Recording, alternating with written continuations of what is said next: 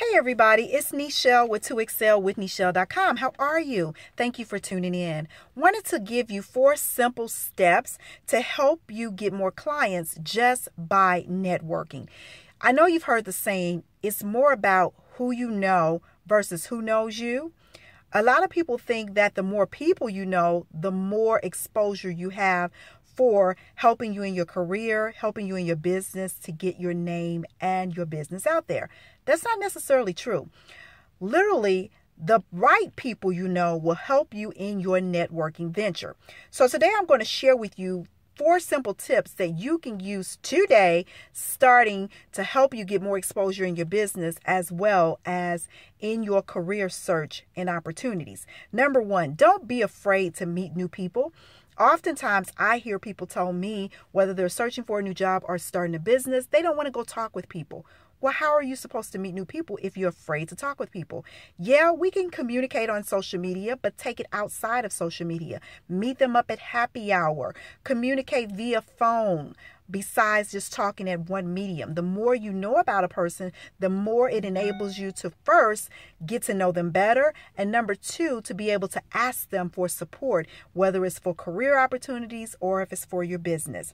The next one, listen more than you talk. We were purposely given 2 ears and 1 mouth for a reason. With that being said, the more you listen to people, you can find out what their needs are, their wants, and their desires. And you can actually see if it goes hand in hand in what you are seeking. So listen more than you talk. Number 3, go to other areas. I know in my area we have Meetup, and I personally think Meetup is an amazing platform, not only to meet other people, but to get to see what's out there. You know, going to other areas outside of your community, meeting with different ethnic and racial groups and religions.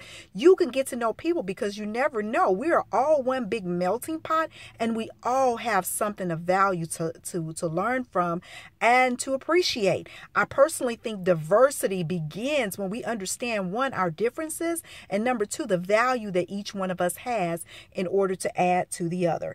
The next one, as I mentioned earlier about social media, you can meet up with people on social media. You can kind of know a little bit about them because, believe it or not, people post who they are. If you see a lot of negativity on their page, on their site, you really know who that person is. They've already explained to you who they are. So may not necessarily want to connect with them, but someone who's uplifting, inspiring, providing information, being a value and a resource, that's someone you want to get to know better. So I hope these 4 simple tips help you to be able to expand your search, your connections with the outside force. And I pray that it has enabled you to be uplifted. I'm Nichelle with 2Excel with Nichelle.com. Take care.